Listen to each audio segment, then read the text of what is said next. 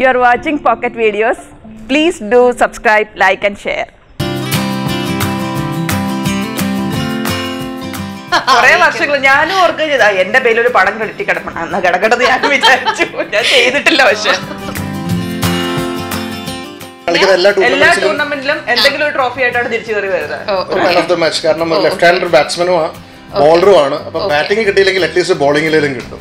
അല്ലെങ്കിൽ അത് രണ്ടും കിട്ടുവാണെങ്കിൽ വൺ ഓഫ് ദ സീരീസ് ആയിട്ട് 1-2 കിട്ടിയിട്ടുണ്ട്. ഫസ്റ്റ് വേണ്ട ഒറ്റ വാക്യമുള്ളത്. അതെ, അതിൽ ഞാനിപ്പോ ഫസ്റ്റ് വേർഡൊക്കെ എങ്ങനെയാ പറയാ? ടീല് സ്റ്റാർട്ട് ചെയ്യും. ഇംഗ്ലീഷിലാണെങ്കിൽ വേണമെങ്കിൽ ഒരു അക്ഷരം കൂടെ പറഞ്ഞുതരാം. മലയാളത്തിലാണെങ്കിൽ തായിൽ സ്റ്റാർട്ട് ചെയ്യും. തായ തേയോ പോയി കഴിഞ്ഞു. Out, time up. Welcome to PocketV channel. This is Tincy Hema. ഇന്ന് നമ്മുടെ കൂടെയുള്ളത് Shalu Kurian and her husband Melvin film. എങ്ങനെ പോകുന്നു ജീവിതം?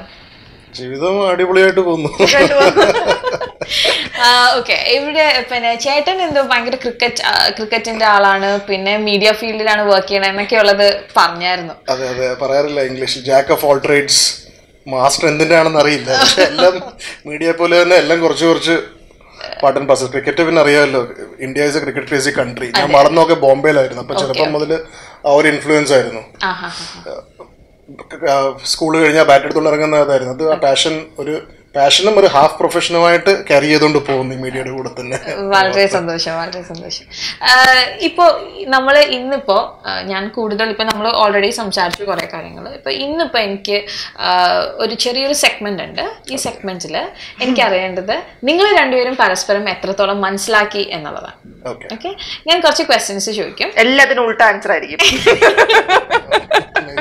ആദ്യമേ അങ്ങ് പിന്നെ എന്താ, അതെ അതെ, ഞാൻ മെൽവിൻ ചേട്ടനോട് ചോദിക്കുന്നത് പുള്ളിക്കാരിനെ കുറിച്ചിട്ടായിരിക്കും. മെൽവിൻ ചേട്ടൻ ആൻസർ ചെയ്യണം, അതുപോലെ തന്നെ ചോദിക്കും. ഓക്കെ, നമ്മുടെ ഈ സെഗ്മെന്റിന്റെ പേര് യു നോ മീ എന്നുള്ളതാണ്. ഓക്കെ,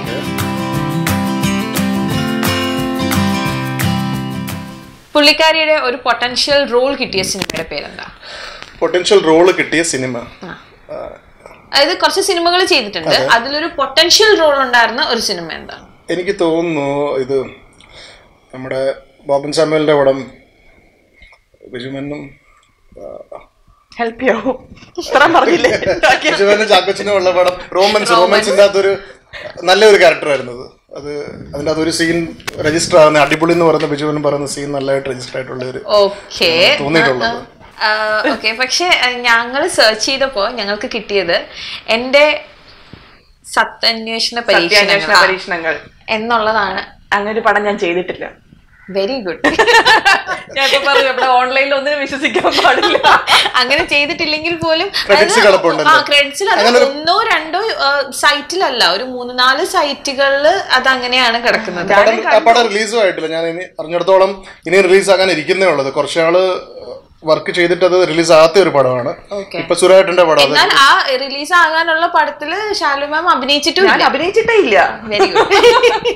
ഓക്കെ, ഇത് ആരാണോ എൻട്രി ചെയ്തത് അവരൊന്ന് മാറ്റണമെന്ന് കുറെ വർഷങ്ങൾ ഞാനും ഓർക്കുക എന്റെ പേരിൽ ഒരു പടം ക്രെഡിറ്റ് കിടപ്പണം എന്നാ കിടക്കട്ടത് ഞാൻ വിചാരിച്ചു. ഞാൻ ചെയ്തിട്ടില്ല. പക്ഷെ ഓക്കെ, നെക്സ്റ്റ് ക്വസ്റ്റ്യന്, പുള്ളിക്കാരിക്ക് ഏറ്റവും ഇഷ്ടമുള്ള എഴുത്തുകാരൻ ആരാണ്? ചുറ്റും 2-3 പേരുണ്ട്. എനിക്ക് എഴുത്തുകാരനെ പറ്റി അറിയില്ല. അവള് ഫോളോ ചെയ്യുന്ന റൈറ്റേഴ്സ് ഒന്ന് പോലോ കൊയിലോ ഉണ്ട്, പിന്നെ അമീഷ് ഉണ്ട്. അമീഷ്. അപ്പൊ എഴുത്തുകാരാരാണെന്ന് എനിക്ക് അറിഞ്ഞുകൂടാ. റൈറ്റേഴ്സ് ഇനിയും പോരട്ടെ. അമീഷ് ത്രിപാഠി, ഈ പുള്ളി, പോലോ കൊയിലോ, പിന്നെ ഡാൻ ബ്രൗൺ എനിക്കാ ഇഷ്ടം. മലയാളി അല്ല, ഫിലോസഫിക്കൽ ആയിട്ടാണ് പുള്ളിക്കാരിക്ക് എനിക്ക് ആൻസർ കിട്ടിയാ മതി. ഓക്കെ, അടുത്തത് ഇദ്ദേഹത്തിനോടാണ്. എന്നോടാ? അതെ. പുള്ളിക്കാരൻ 2 man of the match tournament കിട്ടിയിട്ടുണ്ട്. ഓക്കെ, അതേതായിരുന്നു?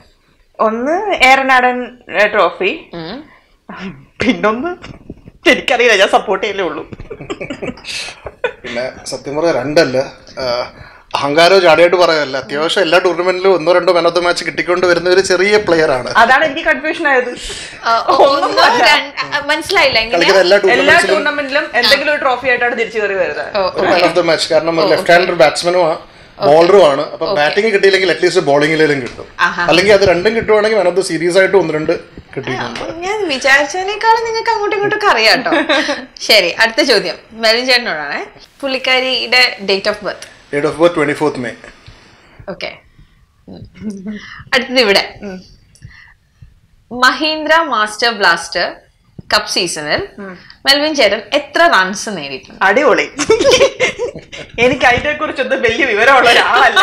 കളിക്കാൻ നല്ലതായിട്ട് സപ്പോർട്ട് ചെയ്യും, പറഞ്ഞു വിടും, രാവിലെ ബാറ്റും ബോളും ഒക്കെ കൊടുത്ത്. ശരി, ചേട്ടന് തന്നെ ഓർമ്മയുണ്ടോന്ന് ആദ്യം ചോദിച്ചു. അതറിയില്ല, അതല്ലേ റൺസ് സത്യം പറഞ്ഞാൽ എനിക്ക് ഓർമ്മയില്ല. അപ്പൊ പിന്നെ നമുക്ക് കുറ്റം പറയാൻ പറ്റില്ല. ഓക്കെ, ആ ചോദ്യം വിട്ടേക്കണം. അടുത്ത ചോദ്യം എന്തായിരുന്നാലും ഒരു ചോദ്യം പറയാത്തത് കൊണ്ട് ഇവിടെ തന്നെ ഞാൻ ചോദിക്കാം. പുള്ളിക്കാരൻ എപ്പോഴും പോകണമെന്ന് ആഗ്രഹിക്കുന്ന ഒരു സ്ഥലം? യാത്ര ചെയ്യാനായിട്ടാണ്. അതെ, യാത്ര ചെയ്യാൻ ഗ്രീസ് ആയിരിക്കുമല്ലോ, കാരണം എപ്പോഴും പറയുന്നതാണ്. Greece, Mykonos island, Santorini island, ഈ 2 കേട്ടോ. അതൊന്നും പറയാൻ എന്നെ കൊണ്ടൊക്കെ അല്ല, ഗ്രീസ് അത് മതി. അടുത്ത ട്രിപ്പ് പ്ലാൻ ചെയ്യണമെന്ന് ആഗ്രഹമുണ്ട്. അതെന്തായിരുന്നാലും നടക്കട്ടെ. അടുത്ത അവിടെയാണ് ക്വസ്റ്റ്യൻ. പുള്ളിക്കാരി ജലറാണി എന്ന കഥാപാത്രമായി അഭിനയിച്ച സീരിയൽ ഏതാണ്? ജലറാണിയായിട്ടൊക്കെ മിക്കവാറും പറയും. ആകെ ചന്ദനമഴ തൊട്ടേ എന്നെ കണ്ടിട്ടുള്ളൂ. ആളോട് അതിന് മുമ്പുള്ള കഥ ചോദിച്ചാൽ അറിയത്തില്ല. അറിയില്ല, സാധ്യതയില്ല.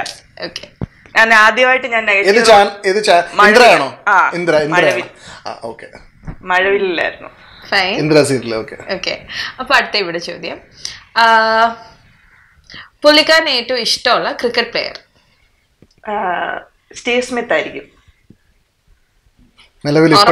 ആയിരിക്കും, ഉറപ്പാണോ? മിക്കവാറും അതൊക്കെ തന്നെ ഞാൻ പറഞ്ഞു കേട്ടിട്ടുള്ളത്, അതുകൊണ്ടായിരിക്കുള്ളൂ. ഇപ്പൊ നിലവിൽ സ്റ്റീവ് സ്മിത്തിനാണ് ഇഷ്ടം. പുള്ളിക്കാരി രണ്ടാമത് തമിഴിൽ ചെയ്ത സീരിയലിന്റെ പേര്? അഴകി. പിന്നെ ഫസ്റ്റ് വേർഡ് പറയാം. ഫസ്റ്റ് വേർഡ് ഒറ്റ വാക്കേ ഉള്ളത്. അതെ, അതിൽ ഞാനിപ്പോ ഫസ്റ്റ് വേർഡൊക്കെ എങ്ങനെയാ പറയാ? ടീല് സ്റ്റാർട്ട് ചെയ്യും. ഇംഗ്ലീഷിലാണെങ്കിൽ വേണമെങ്കിൽ ഒരു അക്ഷരം കൂടെ പറഞ്ഞുതരാം. മലയാളത്തിലാണെങ്കിൽ തായിൽ സ്റ്റാർട്ട് ചെയ്യും. തായോ പോയി കഴിഞ്ഞു. Out, time up. എനിക്ക് ഒരു ആൻസർ പറയാൻ കിട്ടി. അടുത്തത് ഇവിടെ മെൽവിൻ ചേട്ടന്റെ ബെസ്റ്റ് ഫ്രണ്ട് പേര്? കൊറേ ഫ്രണ്ട്സ് ഉണ്ട്, അതുകൊണ്ട് എനിക്ക് അറിയില്ല എന്നൊന്നും പറഞ്ഞേക്കില്ല. ഫ്രണ്ട്സ് ഉണ്ട്, അതാണ്. ഒരു വിവേക് ഉണ്ട്, ഒരു ഗൗതം ഉണ്ട്. ഇതിലൊന്നും എനിക്കുള്ള ആൻസറിനുള്ള പേര് കിട്ടുന്നില്ല. വിവേക്, ഗൗതം, പിന്നെ ഇവിടെ ആണെങ്കിൽ ഒരു പ്രതീഷ് ഉണ്ട്. ഇത് രണ്ടുപേരും ബോംബെയിലുള്ളതാണ്. പിന്നെ മറ്റേ ആ മലയാളി ബോംബെയിൽ നമ്മുടെ പോകുന്ന മലയാളി ഫാമിലിയുടെ പേര്, ആ ചേട്ടന്റെ പേരിനെ മറന്നു. മാധവൻ.